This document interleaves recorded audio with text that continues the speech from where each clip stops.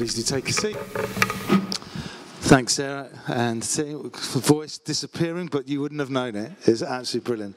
If you're going to look at the Bible, there's this thing called paper Bibles. I was talking about these things that we have. Some people have them. Some people look on their phones. But I'd encourage you to have your Bibles with you and look at Exodus 2. Flick to that pages as we do. I just want to say this evening, a great huge thank you for what a great and amazing Easter Sunday we had here at church. We were packed out, our largest Easter Sunday so far. But what a holy week we had as well. I want to just say on behalf of me and Liz, what a huge thank you to all those who are involved. From those who cut a daffodil and displayed it in the church, to who put out the Easter garden, who served a coffee at Turning Point or at the coffee cart that isn't here today, so I'm just wondering why. But helped wash a plate at the agape meal, helped at the breakfasts on Good Friday, or were there at 6 a.m. to help set up the stage in Queen Square and part of that amazing unity service where 400 plus Christians gather to worship God on Good Friday from all the different churches. Or if you were handing out a leaflet at that service as well, or if you're any part of the celebration of this Easter, or you put out a baptismal pool and got the heating right. Reninka, there is a God. So it wasn't a cold baptismal pool. Or you were here to cheer on Rick and Amir, Hussein and Cheyenne as they were baptized. Or if you joined the early morning prayer walk on Easter Sunday at 6 o'clock and walked to the 3 churches with us and prayed. If you played any part of those teams, because our church is founded on the volunteers. We've got a staff team, you're great. But we've got volunteers, you are better. But I just love to honour you. So if you took part, if you're staff team or if you are a volunteer, if you took any part in those Easter services, be it cheering people on or handing out leaflets, if you were part of the home team, could you stand up right now? Stand up. The family breakfast, 9 o'clock on a Good Friday as well, stand up. There's people. I'll come out. There we go.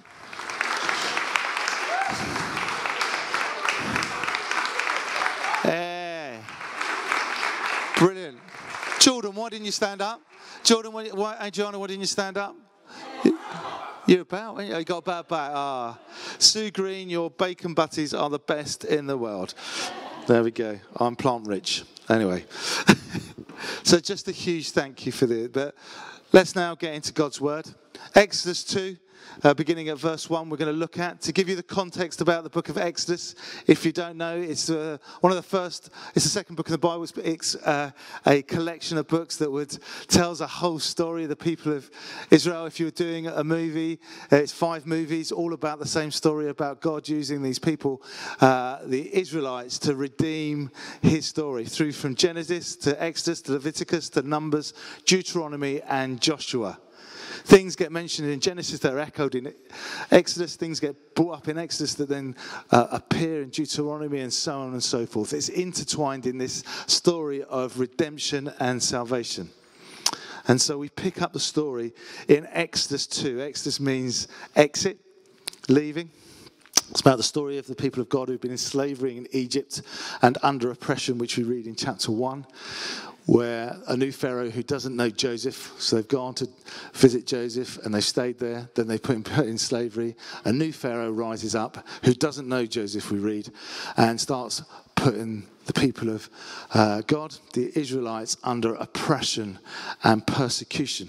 So much so that he gives an edict that says that every male child, Hebrew child, should be thrown into the Nile, and we'll come to that later. So chapter 2, verse 1. Now a man from the house of Levi went and married a Levite woman. The woman conceived and bore a son, and when she saw that he was a fine baby, she hid him for 3 months. When she could hide him no longer, she got a papyrus basket for him and plastered it with bitumen and pitch. She put the child in it and placed it among the reeds on the bank to the river. His sister stood at a distance to see what would happen to him. The daughter of Pharaoh came down to bathe at the river, while her attendants walked beside the river. She saw the basket among the reeds and sent her maid to bring it. When she opened it, she saw the child. He was crying, and she took pity on him. "This must be one of the Hebrews' children," she said. Then his sister, that's the babies, said to Pharaoh's daughter, "Shall I go and get you a nurse from the Hebrew women to nurse the child for you?" There's so much risk in this story, isn't there? That's a big, risky move, isn't it? Pharaoh's daughter said to her, "Yes." So the girl went and called the child's mother. Pharaoh's daughter said to her, "Take this child and nurse it for me. I will give you your wages." So the woman took the child and nursed it. When the child grew up, she brought him to Pharaoh's daughter, and she took him as her son. She named him Moses because she said, "I drew him out of the water." So that's what Moses means. This is the word of the Lord. Thanks be to God.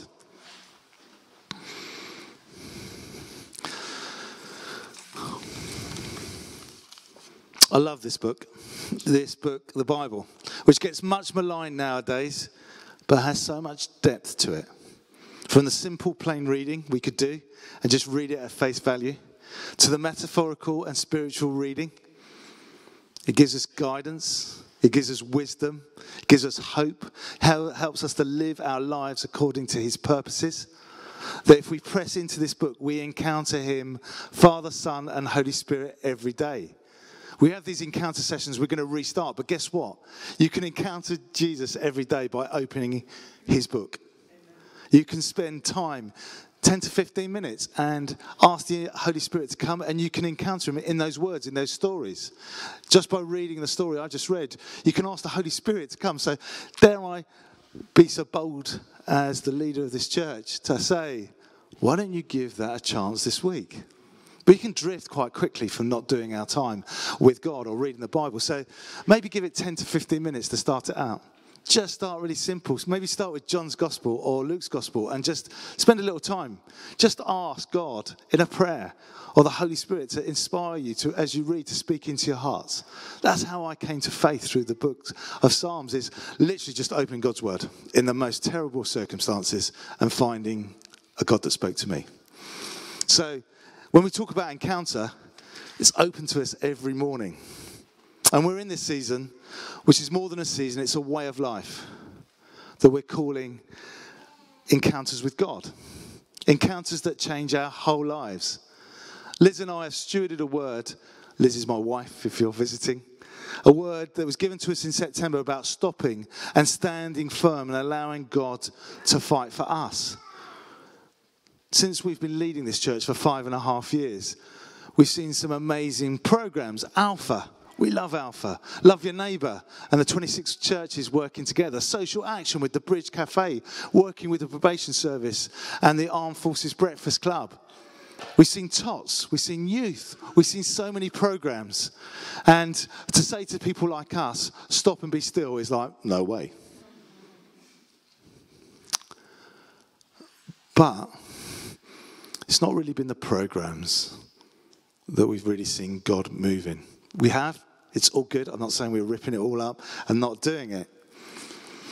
But one of the most amazing privileges we have as leaders of a church is throughout the week, we get to stand with many of you in what seems like impossible, desperate situations.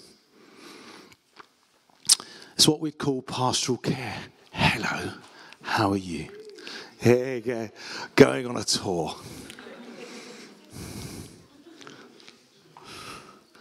They're all funny, aren't they? I have to look at them every week. It's what we call pastoral care. In the realness and messiness of life, be it like Andy's Rockingham funeral last week. Liz, our beloved Liz, said goodbye to her husband, and we gathered as a church and we stood alongside her as we recounted his life, stood with the boys, James and Chris. Be it or a marriage breakdown, or someone is in prison and we go and visit them in prison, or there's a mental health issue, or financial, or addictions, or parenting issues, or workplace concerns. We get to walk with you. We find that the pastoral loving and serving alongside each other, of doing life, is the great privilege of leading a church. But we found time and time again, it's not often the good advice we give, but we do give occasionally good advice, or the not so good advice, depending on where it lands. What changes people is people open to encounter God when we pray, when we speak God's word, and they allow that word to sink into their hearts. And that's what transforms people, not our good advice. We facilitate it by just being there and walking alongside. That's our role. But actually to encounter God is to be pastoral carers and always point to him for his glory and his redemption and his salvation. That's who does the stuff. We get to join in the Jesus stuff, but that's who does the stuff. You see, this thing called life, this fragile thing that we're part of in humanity, in an era where I have not longer teenage daughters, but daughters in their 20s, I look at their lives that face them and have never seen a more complex world in the West, with fear, anxiety, with worry, with competition, with comparison, a seeming lack of capacity sometimes. The dividing into tribes, the gaslighting, the cancelling of those that are in and not, the social and economic storms of our age. I don't think it's been harder to be a human being than maybe in this century for our mental state and well-being. We seem to have all the luxuries, all the leisures, all the space, but we seem unhappier than ever before. The encounter sessions and the way that now Encounter is part of our culture here at Church Crawley is about being a church where we're at home, where we're safe to be comforted and challenged, where we're hungry for Jesus and his presence and to serve him, where we're humble in our identity, not too proud, not too low, and we're desperate to encounter him, just as we've just sung, to be transformed. The culture of authenticity, of vulnerability, of realness, of being ruined by God is about allowing God to take what we are, imperfect human beings, and do the impossible. Do the impossible, which is making us whole and complete. Something that we can't do on our own, and the impossible is his son, Jesus Christ, that completes us. Nothing else does. Not a wife, not a role as a vicar, not any achievements I might have achieved, not any narrative I might have, not under any strength of Steve Burston do I do this job, but because my identity is set in him. That's why we've got anxious, is we've forgotten that. And we've put our identity in so many other things in the world. Jesus Christ draws us out of the water, just as Moses was drawn out, to save us with his outrageous love, his outrageous grace, and at the same time give us purpose. So he's a plan for us and a purpose for us. His plan is to save us and for us to worship him, and our purpose is to worship him and serve the Lord with all our strength. Everything we've got. That's the plan and the purpose of our lives as human beings. And the reason we're anxious is we've forgotten it and we've stepped away with it in rebellion. And we'll come to that in the story of Moses. I think that's what we find in this story. Being drawn out, we encounter our story in Moses' story. The purpose of reading the Bible is, here it is that we read his story, we look at our story and join his story and find his story redeems us. That's the purpose of reading it time and time again. You see, our story, if we're really real with ourselves without the mask, is one of weakness and fragility. Just as Jan mentioned and then Sarah expanded upon, it's in our weakness and fragility we find that God draws us out and calls us home. That's his plan and his purpose. And it continues our story in a new way. I spoke a few weeks ago because we're going through this Encounter series and we've heard some great talks from Reninka and from Phil and from Charlotte and from Sam and from others. But I should have made a list this morning. I should have learned myself. But Exodus 1 I get to speak about. We're going through the book of Exodus for Encounters for me because if I get another word about Moses, lots of people give me Moses in this season. And I said that, it's a bit of a shame because he didn't go to the Promised Land, but he does, doesn't he? Because he's on the Mount of Transfiguration, so he's there. I spoke about the word that isn't translated in Exodus 1 at the beginning of the text, which is and. In our translations, it doesn't. It just means and in the Hebrew, which means it's a continuation. So you might feel you're facing an impossible situation this evening, but there's an and, because the story goes on. Because there's a choice to be made. We faced some impossible situations personally, but God is always there. This story that we've read in Exodus 2 is of such depth that I can't even go into some parts of that story today. I can't mention the importance of the first verse, that he comes from a Levite tribe, or the countless women that redeem the story of the Israelites, the amazing midwives, the sisters, the mothers, and the Pharaoh's daughters. How the weak and the powerless are the ones that undo the powerful and mighty in the story. Or that the very person that Pharaoh wanted a king to kill was brought up in his own house. Or the difference of Pharaoh and his daughter. Pharaoh, a psychopath with genocide in his heart, and his daughter who fell far from the tree from Pharaoh, when she sees a human Hebrew child, has compassion in contrast to her dad.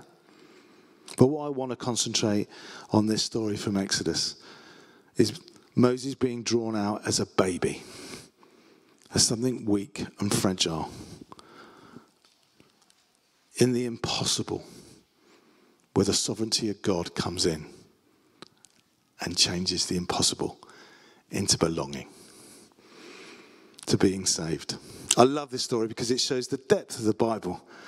That's where the simple reading, we just read it as a story, don't we? Then it has the depth if you compare different parts of the Bible when we use commentary. So maybe if you're unpacking the Bible for the first time in this week, maybe look and get a commentary either online or go and buy. These commentaries are like helps you read the Bibles. They unpack it alongside it. So you'll find a commentary for the book of the Gospel of John. I really encourage you to do that because it unpacks some of the words. Because if we don't do that, we will miss stuff in the Bible. You see, in the verse about Pharaoh's daughter, we can notice the Hebrew word. If you get a commentary that says the Hebrew word for basket is teva, T-E-V-A. I nearly did it in the phonetic alphabet there. T-E-V-A. It's the same Hebrew word used for the ark, Noah's ark. So it's the same root. So if you're a listener in the time and you're listening to stories of Exodus, you would have connected straight away the story of Noah and the story of Moses. Both describe something that God saves humanity by.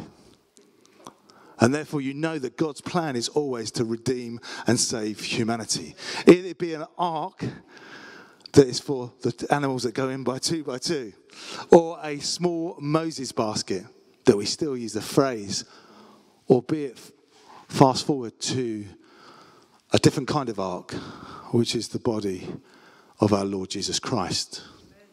And so those are the things that you miss out if you don't take the depth of the Bible. And that's why I love the story. But what we'll see is that in the face of impossibility, God always shows up and saves and redeems humanity. Impossibility in this story are the things that are at work against Moses that makes this story of Moses so improbable, if not absolutely impossible without God. Moses, there's three kind of epic things pointed against him that makes his survival at this moment, the chances of percentage of his survival, to be really, really slim. Almost, way slimmer than Fulham winning the Premiership, which I'm still praying for. Or any of us winning the lottery, even as good Christians we don't play. Things are stacked against him in this point. Oh, some cool words of condemnation there, Jordan. Firstly, the thing that is really hard set against Moses, this little life, this 3-month-old child, is one of the edicts from the king, the Pharaoh himself. As Westerners, we have difficulty getting our heads around edicts from one supreme leader. We have a democracy. We do.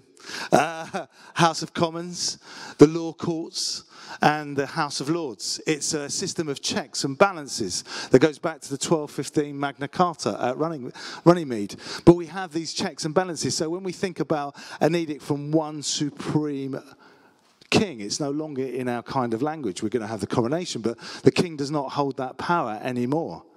And so when we hear about an edict, we think, oh, that's a bit odd. But we can only look in the world and see that those edicts are going out from dictators across the world now.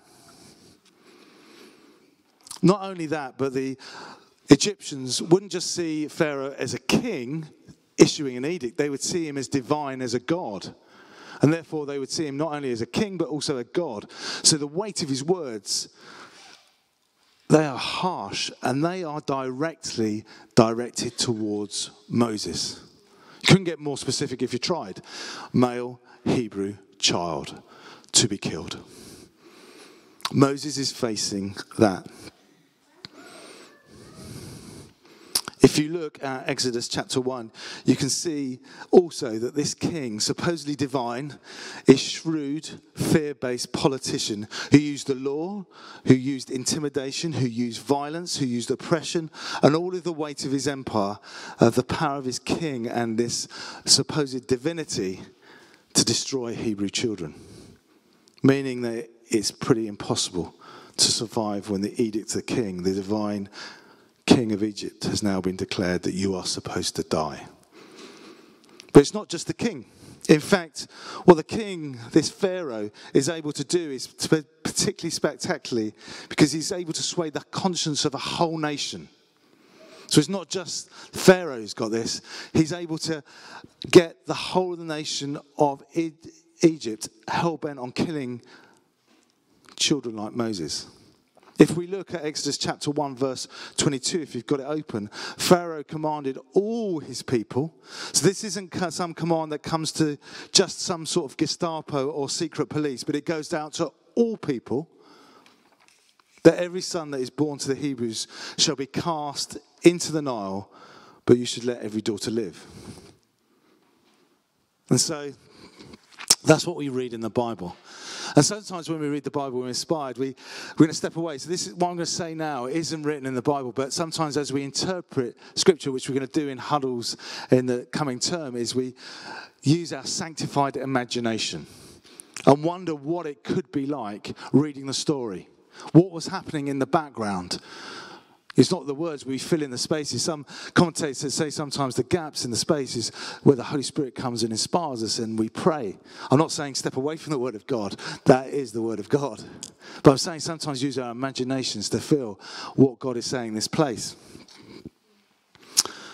So I have a hard time believing that those mothers are giving birth to sons and then willfully walking down to the River Nile and throwing children into the Nile. Because there's a law. I have a real hard time seeing that because I remember when our children were born, Grace, Alice and Lily. And I know that anyone who knows Liz, she's the poshest police officer you'd ever meet, former police officer. She's very mild-mannered, she's lovely.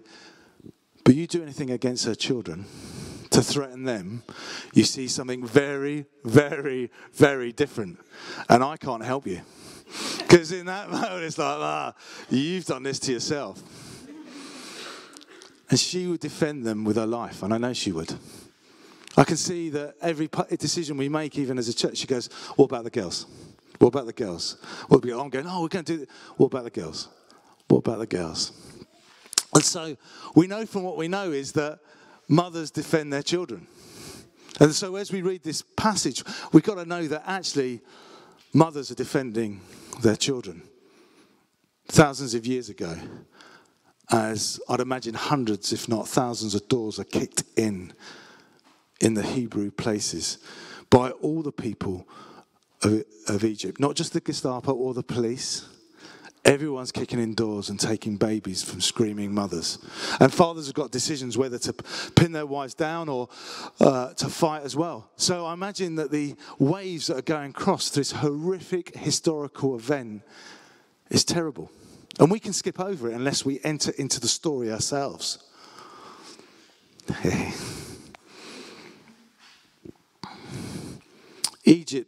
Egyptians had so hardened and seared their conscience, they were participating in a genocide of people in this reign of terror. And there must have been impossible, unbearable, intolerable pressure at that time. We've got guys and ladies from Iran, and they fled that. It exists today. We've seen the news in Sudan. And the 61 deaths and 3 UN. Hey, she's off. Keep going, Mum. There you go. There's a mum with my keys. Otherwise known as theft. Keys to the kingdom. Hey. Well illustrating my point about a mother running after a child. But there's unbearable and impossible situations today, aren't there?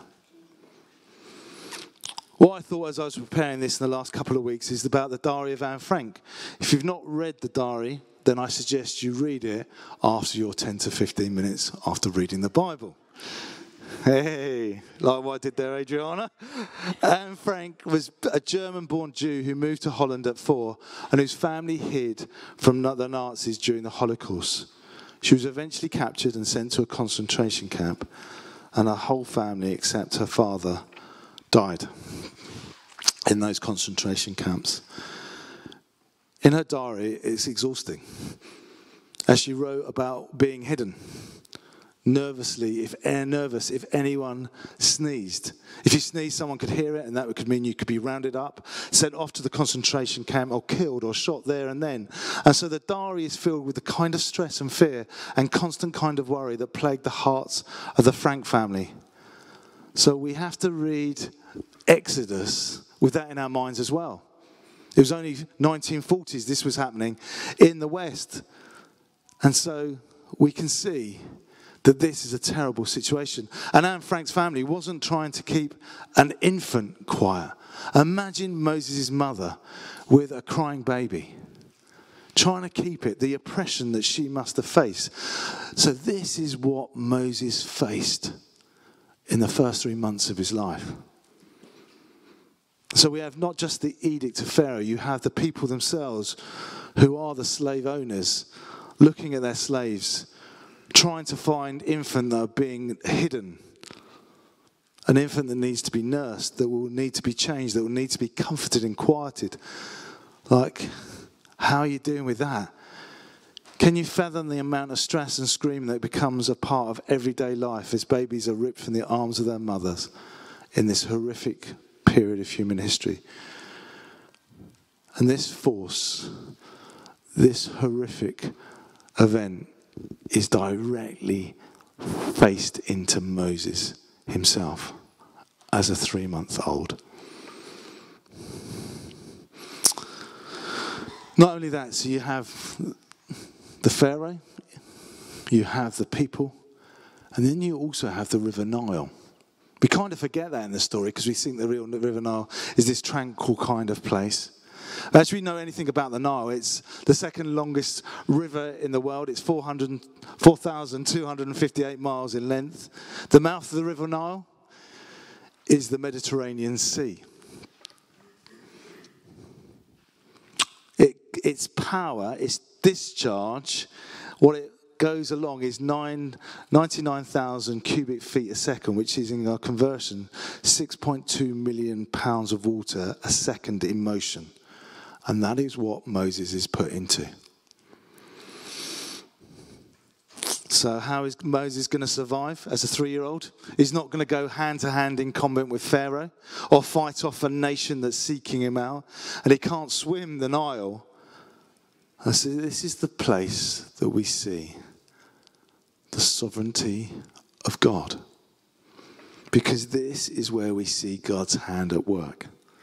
We see in this space God's reign and rule over every aspect of creation. Pharaoh is blinded and hardened, so much so that the Savior of the Hebrews is going to be raised in his own house, and he's going to miss it. We see the people unable to see him and find him and seek him out. And we see that the Nile River doesn't sweep Moses away, but quietly tucks him into the reeds, where he's just so lucky, or the sovereignty of God, to be found by Pharaoh's daughter, who has a heart of compassion. I want to remind us in this impossible situation that what we see repeatedly in the Bible is God's plan. And God's plan working that a plan that takes our sin and our death and redeems it. Welcome. You come on the evening that I'm going to talk about sin and death. But it's an important part of our faith. We all fall short of the glory of God. The Book of Common Prayer says that we're miserable offenders, which means that we've fallen short. God's plan is to take sin and death and brokenness that befell humanity in the story of Adam and Eve and redeem his people in an impossible plan. We believe as Christians that Moses is an actual person, that this is a historical event. We don't believe that it's a legend or a fable. This happened, this is a historical moment, and yet God is revealing to us in this historical moment that's true, something that's true about us and him today. This is speaking to us today. God's sovereignty reigns in each of your lives today. Do you choose to step towards it or away from it? Sin, I could give you lots of definitions of sin. You know, sin is missing the mark. So it comes, I know many of you know this from the archery term of sin was when you missed the mark, when you fired at a target. Literally, Jesus raises the bar for each one of us when you read the Gospels, that all sin happens to all of us. You are sitting next to a sinner right now. Obviously not where you are, but next to your left and right. But actually where you are, we're all sinners. I'm speaking to you and I'm a sinner. We're all in the same club, but we've got a choice to make. We've got a choice to make. We've got the same story that Moses has. We've got no shot at killing the Pharaoh. We've got no shot against his people. And we've got no way of tackling the Niles.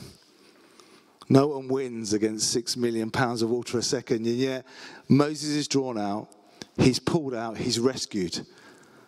So we know we find ourselves trapped, stuck in an impossible situation today.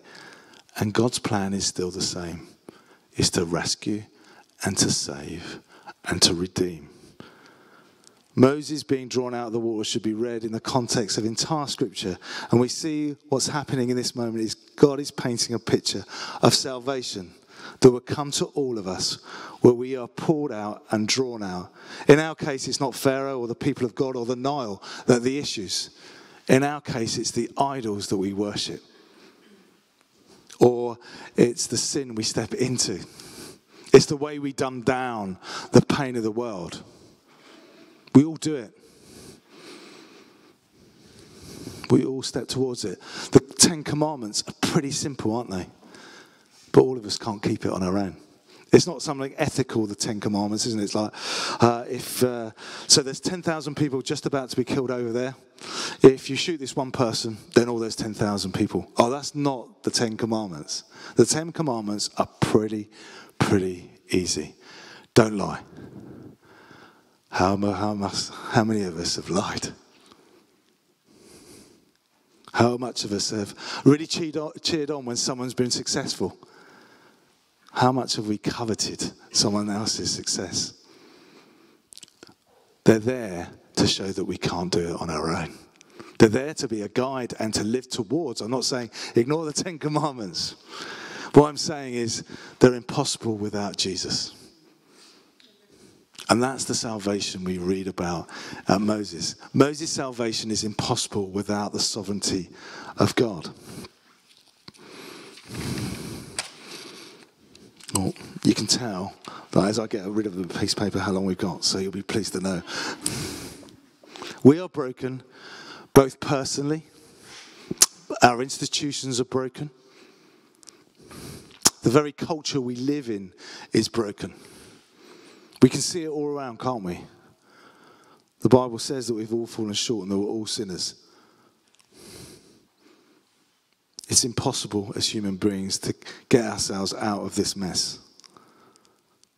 Like Moses, it's only when we're fragile, helpless, that we have a moment to encounter a Saviour. It's not in our strength, because quite often we drift away, as Sarah reminded us, when we're strong. It's in our weakness and our brokenness that there's a moment to encounter Jesus Christ, who saves. That's the choice we've got. Because that's the only thing that will save us from sin and death. I could do a lot about death, our present death that we're dying to sin, or our future death where there's a choice for our eternity. That's the story of salvation. There's a choice to be made. In the West, we don't like those kind of choices. In the current culture, we don't like that. Because we say, oh no. But that's what we read in Revelation. What Jesus says. It's what Jesus says about Jerusalem while he's alive. That he will come and there's a choice to be made. Jesus says that Jerusalem will be destroyed. And in 70 AD, the Romans come and destroy Jerusalem. So there is a choice and an urgency to make a choice. It's a place of encounter where we realise we need a Saviour. It's not our role. It's not our strength of willpower. It's not our parents. It's not our wives. It's not our mentor or friends. It's Jesus, whose literally words, as Moses is to draw out of, Jesus' name means the one who saves. And he's waiting there. There's nothing we can do apart from turn to him, repent. That's what the word repent means, turn back to him. And then accept his undeserved grace and ask him to save us from the impossibility of our own death and our own sin. It's then we discover his purpose for us.